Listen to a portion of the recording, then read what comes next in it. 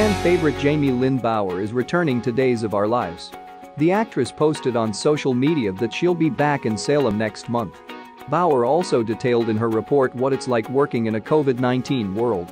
"I shot 6 shows for Days of Our Lives in the beginning of December," Bauer shared on Facebook.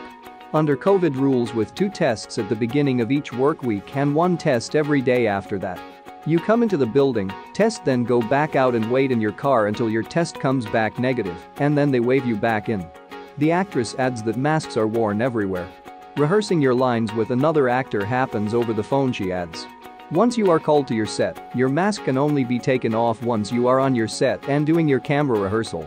We come into the studio already having done our own makeup and hair to the best of our ability, as we can only be in a makeup or hair chair for 15 minutes. Bauer reveals. And they set timers. The strange new world of Hollywood. Anyway, the shows begin airing on February the 2nd, 3rd, 4th, 9th, 10th, and 11th. Bauer assumed the role of Dr. Laura Horton Spencer back in 1993. The part had been played before by Floyd Dean, Susan Flannery, Susan Oliver, and Rosemary Forsey.